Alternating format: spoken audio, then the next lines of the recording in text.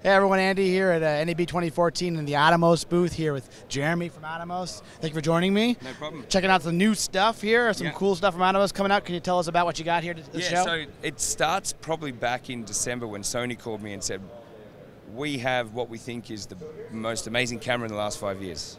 And that's this camera right here? A7S. And I went, oh yeah, you know, everyone says that, sure.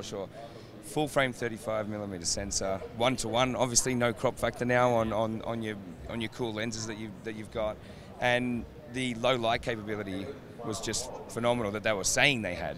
When we saw it, it was just ridiculous. But the booth, I saw it. It's crazy. You can go crazy high ISO. Yeah, crazy high ISO, and I think even in dark situations, it looks like daylight. And so, that obviously makes shooting a lot easier. So I think that's one big advantage. However, due to heat and the small form factor, they can't record 4K internally. So they called me. This is the Shogun. It's a 1920 1200 screen. Nice. At full sRGB, 100%. Yeah. And we've also got the calibration that we have on the Ninja Blade and Samurai Blade to keep you in that nice color spec. Nice. You've got HDMI in and out. You've got a remote control headphone. The USB is just on this development model. That's not going to be on the final model. And on this side, you've got XLR audio, in and out, balanced phantom mic with a Limo fly lead that comes out. Nice. On the back, we've got obviously one battery. We've got 12 gig SDI in and out. So you can do up to 4K 60p with that? You can on 12 gig, right. But this unit will only do up to 4K 30p. Okay. And they're the kind of things, you know that we don't do 50, 60p on our products that have been a couple of years old now. Right. The reason for that was the 10% of people who are using that, I'd prefer not to double the price of the product to make that functionality. So to be able to record 4K 60p now is rated SSDs. Right, of course, you have to. Right, so that's not a pipeline that we want to support, and it would increase the cost of the product. Right. So to only go 30p 4K, which is what everyone's going to be using in the initial pickup of 4K, we can make it $2,000. That's the price point. That's the price point, yeah. That's great. Yeah. Wow. So SSD? Yeah, SSD or spinning disk for HD. Yeah. Plus we have a rated module with 2 hard disks, because I didn't want to lose the low-cost recording selling point, which our customers love. For the hard drive, spinning disk. Correct. Yeah. So you buy 2 1 terabytes, put them in the rated caddy, which will come in the box. Nice. Hit format on the unit, and away you go. And you've got 2.5 hours of ProRes 4K for about $100. Wow. Nice. Very nice. So it does CinemaDNG Raw as well, like from the C500, for example. Okay, so it'll work with the C500. Yep. Oh, that's fantastic. So anything pumping out RAW over SDI or HDMI, we will accept. Wow. And encode it. So we're not going to debayer and go to ProRes. Again, another jump in processing, another jump. You're just recording that data and putting it in. Correct. And then you go in and you can do your, and you can also probably be recording, on a Ninja or something at the same time for proxies. That's nice.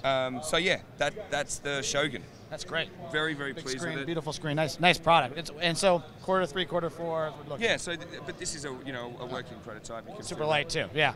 So yeah, we needed to make it, and the 7-inch monitor. When you've got that sitting up on the thing, it's pretty cool. Small guy. Small guy, and I think honestly, this is big news. Yeah. But for me, I love this little guy. This one is my favorite, honestly. Ninja Star, right? Ninja Star. Yeah. Ninja Star. Ninja Star. C-fast recorder. Yeah. Does everything a Ninja does. Yeah. So nice, fast media. Fast media, but you know what? We don't need that. Yeah. So this is Gen 2. Right. C-fast. Okay. We accept Gen 1. Nice.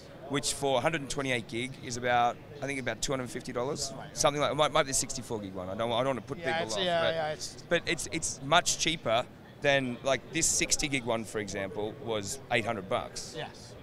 A while back, yeah. It's a little concerning. Yeah, that's expensive, and I don't want to push people into expensive. Right. But why did we make this? This is for the action cams, the GoPros, etc., the Sony action cam. Right.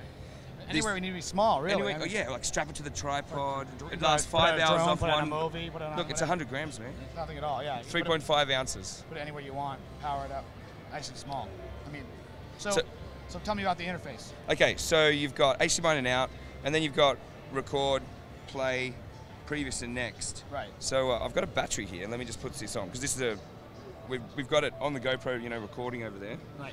Back there, yes.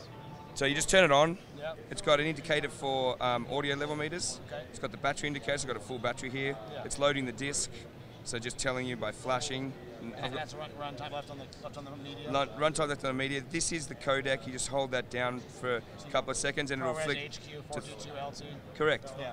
And then once you've done that, you go through each flavor and just adjust the amount of time required. This lock tells you when you've got a signal coming in, and then you can hold this down for a couple of seconds, which will give you 50 to 25 or 60 to 24. Nice. So you've got 3-2 pull down in there as well. It will do the same. Oh, that's great. Exactly all the same functions. And to format the disc, you just hold the play and record buttons down. It took us a while to get that right. Yeah, it's hard. The interface is tough. You kind of know how to do it intuitively. It makes sense. And yeah, so we spent about 2 months making sure that we got enough functions from the Ninja in here to make it usable. Right. It automatically triggers from all the start, stop, and HDMI timecode triggers that we've been developing with all the other.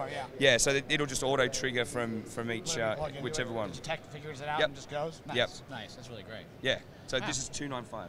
$295. My goal is every MP camera has one of these strapped to it. And delivery? So we're already in production. Yeah. It'll come out of the factory around like about the first week of May. Yeah. You'll see it here, in that middle of May period. Right. This is great. Fantastic products here at Atomos. Love the stuff you guys are doing. This is a great combo, and a great combo with the GoPro. Andy. Appreciate this is it, man. great. Thanks so much for having the interview with me, and we'll see you guys next time.